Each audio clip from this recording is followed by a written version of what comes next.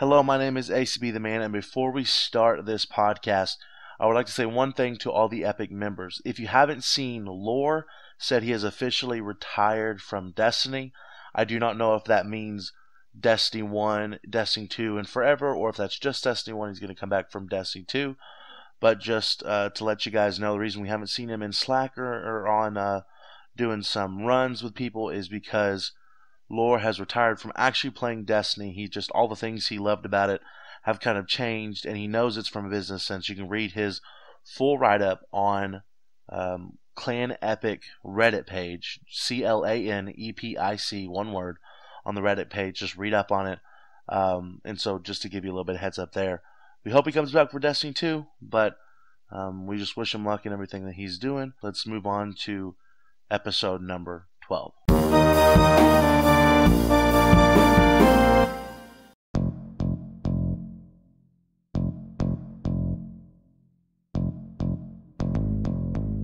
Alright, so once again, I am acbtheman, and we have bnelly. How are you doing tonight, man? I'm doing good. Very, very good. And we have Doc again, PhD Shenanigans. How are you doing? Pretty fantastic. How about yourself?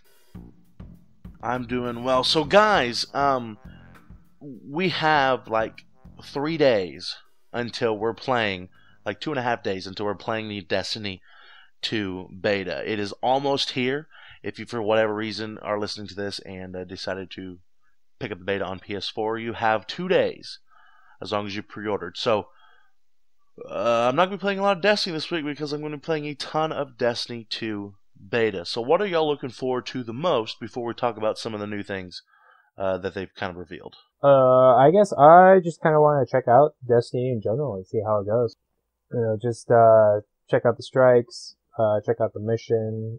Kind of want to experience the first, little story mission there and kind of see how that goes, and of course play a whole lot of Crucible or whatever they call the PvP. Doc, you're about to say something? So those new subclasses that I want to see. Yeah, get a little bit of a better idea of how the subclasses for Destiny 2 are going to play. Well, we'll get to Sentinel in a second, a couple of ones, but I'm looking forward to the PvP, especially because the melees are not one-hit kills, grenades are not one-hit kills, so I'm just looking forward to a little bit slowed down and seeing how that feels in the Crucible.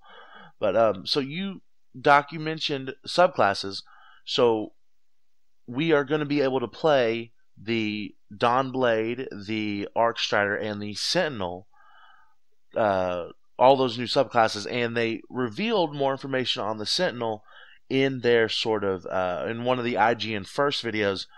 What are y'all's guys' thoughts on the Sentinel Titan so far? I'm looking forward to it as a classic Titan lover. I'm just kind of looking to see how the gameplay turns out with it and just see what it does. From what I'm seeing, I'm betting it's one of the things that people first call nerf on. Now, granted, whether it's going to need a nerf or not, because the Sentinel Titan has a shield bash, which is essentially the sun charge from the Solar Titan, but now it's void. It has the ability to throw your shield, which it looks like your shield throw is on a cooldown, but you can still throw your shield. And if you don't want to do any of that, you can throw your bubble up instead. And while you use your bubble, you can tell like the bubble will have a little bit less health, but you still will have a bubble. And I don't know if the bubble is going to be in one of the specific subclass node clusters or not, but you have these 3 options for it, and it just seems like it is a very versatile super. The one thing I'm kind of disappointed about, or kind of iffy about, I guess, it looks like they're taking suppressors out of the game.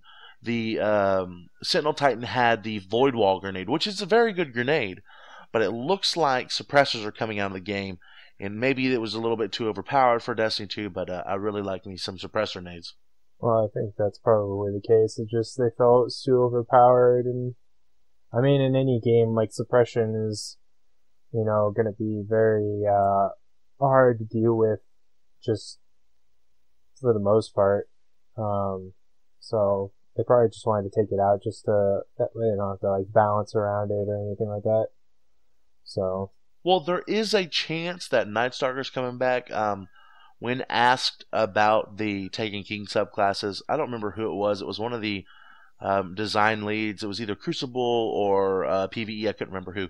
But one of the design leads said that they're holding things as a surprise for us. So that might be like they want the only suppression thing to be Night Stalker if it's coming back. I don't know. It just the Sentinel Titan is definitely what I'm going to play in the beta first. What I'm going to go through those strike missions and play a lot of PvP with. Just I don't know. I'm ready for Destiny 2. And I'm glad that we're going to be able to play this beta, and it's going to be super exciting to do that. While we're talking a little bit about subclasses, did y'all see any of the information or see the gameplay of the new Voidwalker remaster or what they're doing with Voidwalker?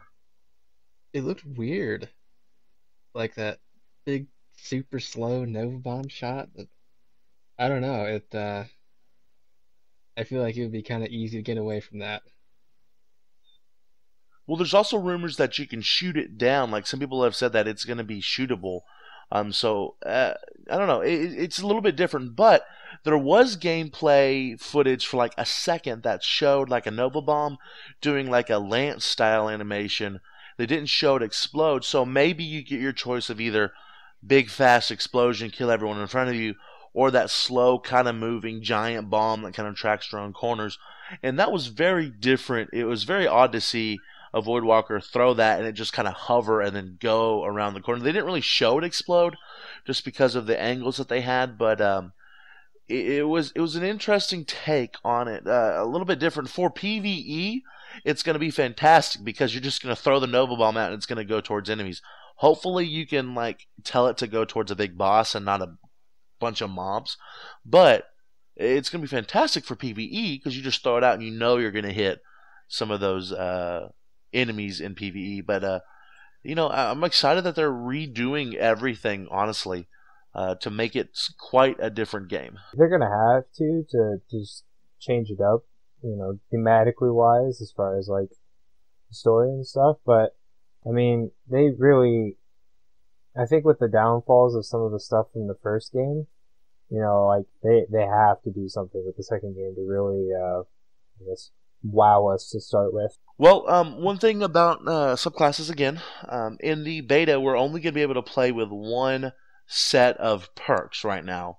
They from everything we've heard, we are not going to be able to choose our set of perks, so each subclass is going to be kind of limited to that. But it is a beta.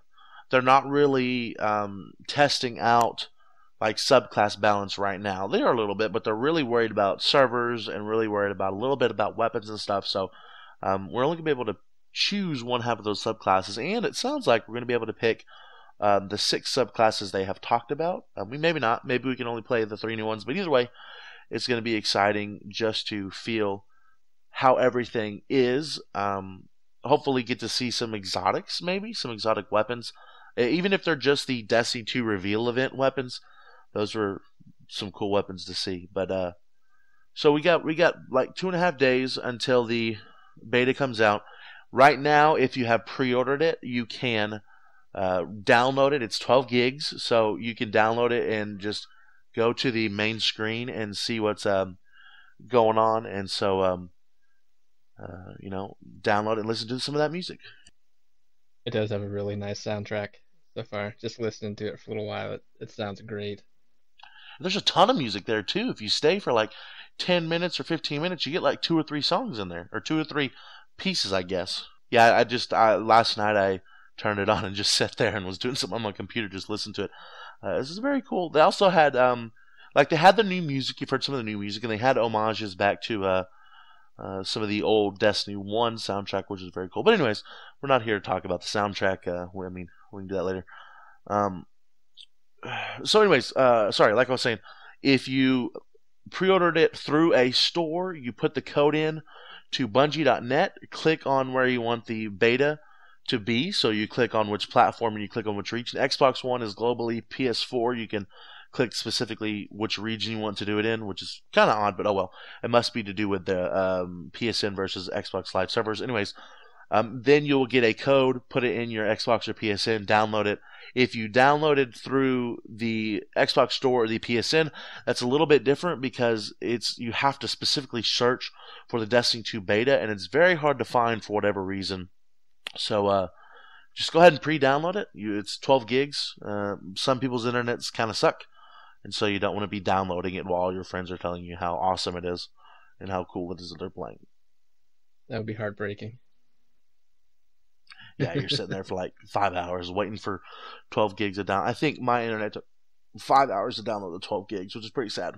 But anyways, I don't think there's a lot of other news out this week. One of the cool things I saw for Titans, there was a Striker Titan with 2 lightning grenades. Now, lightning grenades have been dumbed down just a bit, but it had 2 grenade charges. So even though all of our stuff is gone, it looks like some of the abilities or some of the ideas will come back a little bit familiarity. So some of your old perks from exotic armors and stuff may come back, from exotic weapons may come back, maybe a different weapon or different set of armor. But it looks like some of that stuff is coming back, which is very exciting to me, just so even though the game is new, we get a little bit of old in there and it's not completely new. Also, guys, did y'all see the Crucible map that is essentially the entrance to the Iron Temple? Yeah, I'm kind of glad to see them at least make some references back to the first game. Get to go back and fight in one of the old social spaces. So I mean, it just seems like they're doing a lot of things to make us want to play this game. And so while we may have a shorter podcast today, guys, I think I'm about to go into the acbtheman rant section. Shouldn't be too long. I got a question though, and this will determine if I actually go into that. Do you think Destiny 2 is a new game or an expansion to Destiny 1? It's a hard question. A new game. Is it different enough to warrant a new game, essentially? I think so. I think we'll definitely see a significant boost in performance and a significant boost in visuals. Even though, Destiny 1's not a bad looking game, but 2 looks better, I think. I'd say it's a new game. I don't think it's an expansion. Okay, so even if the story, even if the ideas of where they were going is an expansion, from everything we see, from the upgraded engine to the upgraded subclasses to all the work they've put into this to make this a better experience than Destiny 1, yes, you can argue that there are some elements that might have been part of Destiny 1 that got pushed back. You can argue that a lot of the things look the same and a lot of the things are remnants from the past. But guys, this is Destiny 2. It's a whole new game. They're pulling in story. And this is going to sound harsh coming from me, but if you are one of those people who specifically think this is an expansion and should have been an expansion to Destiny 1 and should have been like $20 download, please consider not buying the game and go play something else. And now, granted, you can still buy the game, sure. But I've seen so many comments online, and yes, half of them are trolls, but I've seen so many comments online where people are like saying this is definitely an expansion, should have been an expansion, don't know why they're doing a Destiny 2. They're even trying to make the argument of like people say like next in line, so going back to some of the old games like I saw somebody make a comparison to Gears of War 1 and Gears of War 2, how Gears of War 2 was different, more different than Gears of War 1 than Destiny 2 is to Destiny 1. And my rant portion tonight is, it is a completely different game. Yes, a lot of the things are the same, but it is a sequel to the game. It is not an expansion. Maybe the ideas, maybe the story came from an expansion, but the gameplay itself and how we are going to interact with the world is completely different. Okay, rant over. Yeah, I think an expansion's just a slight modification to the existing game. Like the different storylines that we got